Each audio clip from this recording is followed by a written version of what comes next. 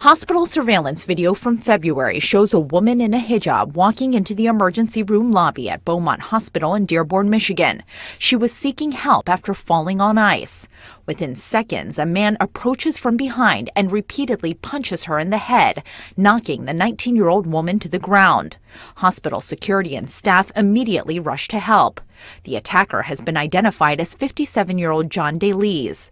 Police say he was discharged from the hospital earlier in the day and was reportedly harassing other patients.